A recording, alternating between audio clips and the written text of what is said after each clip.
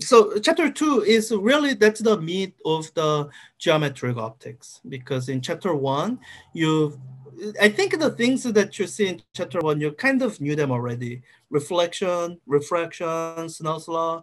If you've taken any kind of physics or physical science class in high school, I think you would have seen that. So so chapter 2 is the chapter that covers some things that might be new. Although I guess here still think a lot of the topics here are likely to have been covered in your high school physics class if you have taken high school physics. So so let me just point out a few things that I think are conceptually important and tend to be missed by people to their detriment. So section 2.1, which describes image, I think the concept of image is really important. So what it describes about plane mirrors themselves, they are, nothing surprising. Everyone here is familiar with the mirrors. If we have an object here, you are looking at it through the mirror. You see an image that appears on the other side at roughly the same distance from, you know, the distance DO and distance DI is about the same. What I want to emphasize is what the nature of this image is. The image is where the thing that we are looking at through an optical element appears to be, and it kind of appears to be in every sense of that phrase.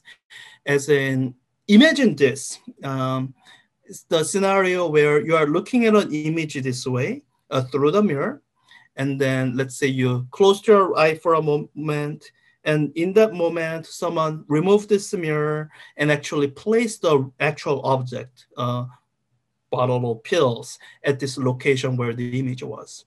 When you open your eyes again, you shouldn't be able to tell the difference. If the mirror was ideal, if the mirror didn't have markings or something, so you couldn't notice the absence of mirror, then the way things appear to us, there is no difference between the light rays that come directly from an object, as in, if this pill bottle is here and the light rays come directly, versus if the light rays go through a mirror and come to us, they have no difference. So where this, what we're going to call virtual image is, it serves as a usual abstraction because we could almost pretend that for the purpose of optics analysis, we can pretend that there is an actual object here that's producing its light, and that's what we are seeing. And in terms of analysis, we'll get the exact same result.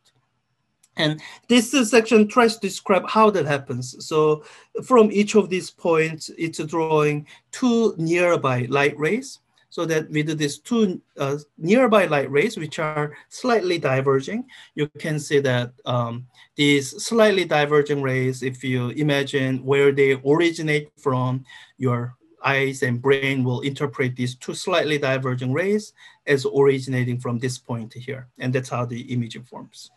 So this section that describes image information by plane mirrors, the result itself is, it's a simple result, but it's in the setting like this where it's easier to understand the abstract concept. So I would encourage you to spending enough time making sure that you don't overlook the concept of image, that multiple images and how, for example, in locating this image too, you would use the light from this. So this is the object. Image one would be the first image that's formed by mirror one. What's labeled as image three, that is an image of an image. So the back of the head here forms this thing that textbook labels as image two through mirror two. And this this image is at a location where it's behind your head, you can't see it directly. So you can form a second image treating this like an object, ignoring mirror two. You can see what kind of image this image forms through mirror one, and that's image three. And in terms of light that makes it into your eye, that's the image. And so, and because you know what mirrors are, you know how these are arranged, you can kind of figure out, oh, the image I'm seeing here, it's what I'm seeing through mirrors 1 and 2. And if you ignore the how mirrors work for a bit, then what you see as image through here will look exactly like this. So that's that section. Spherical mirrors.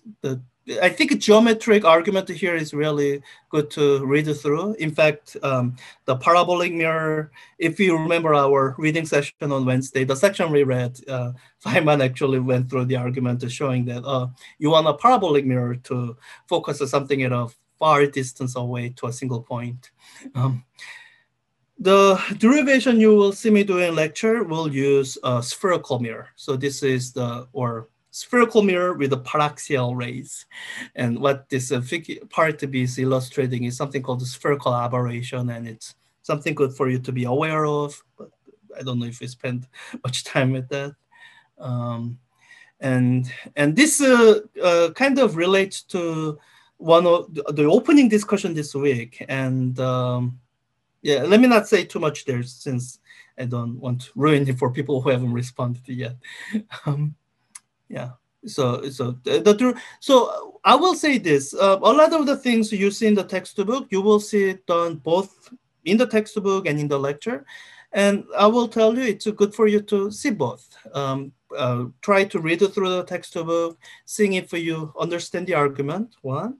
And 2, watch the lecture. And in this repetition is when you can make sure that you understand some things that are important, and also highlight when you haven't quite understood something.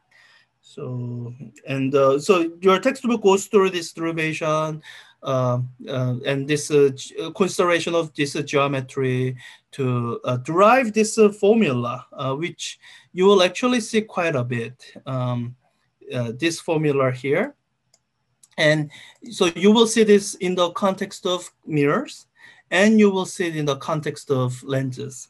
I think I usually call this a thin lens equation, and this is probably the single most important formula in this chapter. You see it applied in a wide variety of situations, sometimes in situations that you didn't imagine applying it in when it was first introduced.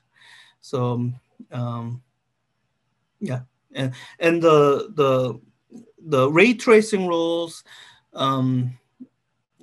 it's useful to read it through. I think the rules like this, when you read it through it, you will kind of see that it doesn't tell you anything that's new, because when it tells you that ray traveling parallel goes through the focal point, yeah, that's kind of what a focal point does. And when a ray traveling along a line that goes through the center of curvature, then reflected back along the same line, yeah, that's what law of reflection means, because at the center line here, it's this tangent point is perpendicular, so of course incident outgoing angle should be the same. So these rules, they don't really tell you anything new. Their importance is in highlighting what's useful in analyzing these things. And we have ray tracing rules for mirrors, and we have ray tracing rules for lenses, and there's quite a bit of similarity when you look at it in detail. And I will tell you one thing that you will see in the lecture. Some of these rays are, they are redundant. So this ray is redundant, and that ray is also redundant. So when you are trying to locate the image, the only rays you need are this and this. And so I guess I'll just leave that there. You will see that I have a preference for dealing with the lenses. And that's because there's really a similarity in how you handle mirrors and how you handle lenses. And when it comes to drawing figures and all that stuff, lenses are easier. So, but as long as you pay attention to the sign convention, they end up being the same. One thing I will say is there's a care you need to pay to in stating the sign convention. You will hear the care that I give in the lectures. Your textbook does it slightly differently, which if you misapply it, it can be confusing. So I'll just tell you to watch out.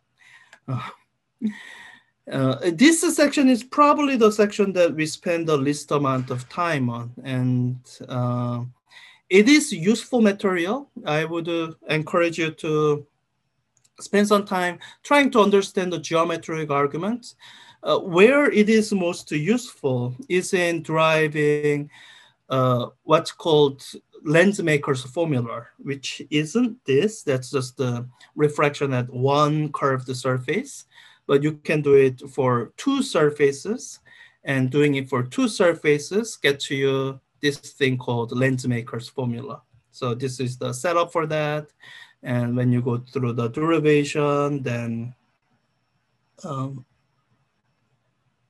derivation, yeah, here, then you get this expression that's called lens maker's formula. And I think there are a couple questions, more questions where you do need to use it. And this is a kind of formula that I would just make sure that you know where to look it up from and how to, yeah, where to look it up from. Being able to drive it is something that I would have you be able to do, because I mean, I think it's a satisfying intellectual exercise to learn, but for me to require it is, I don't know if it's worth the trouble of requiring it. So, but make sure that you know where the lens maker's formula is. And this is the thin lens equation that looks almost identical to the curved mirror equation, because they kind of can be used similarly. Oh, wait, yeah. So this is lens maker's equation, sorry. That's basically applying this to this expression to get a formula for the focal length given parameters of a lens. Yeah, I think this section is the good place to talk about how the magnification. So the images that they show here are useful. It's kind of showing some of the examples. And these are the scenarios where the size of the object and the size of the image are actually different. So here the image well, it's a drawn on diagram, image appears to be smaller than the object, and they are actually smaller. So when you're looking at these light rays from this side here, in order to have something that looks exactly like this image, what you need to have is something that's exactly this size, placed at this location.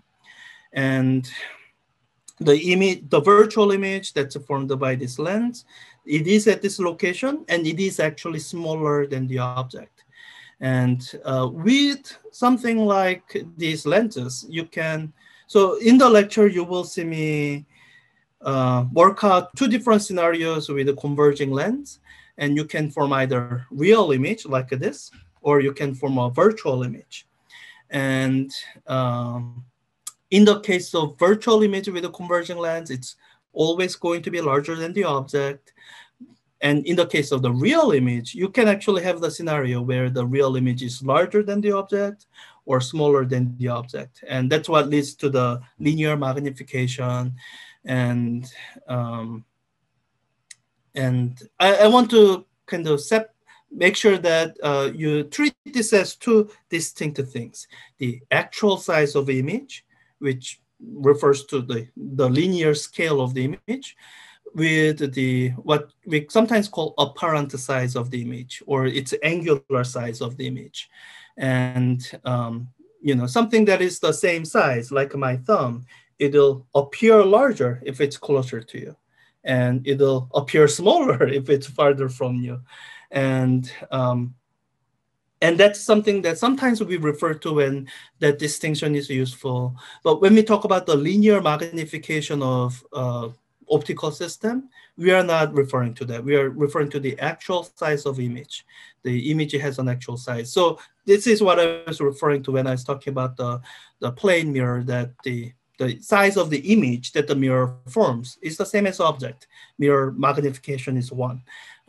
Now, the the image in the mirror may appear smaller because the image is farther away than the mirror is, or farther away than the object is, but but the actual size of the image itself is not. The plane mirror doesn't shrink it down. And so I think all this goes back to understanding the role of image in the optical analysis.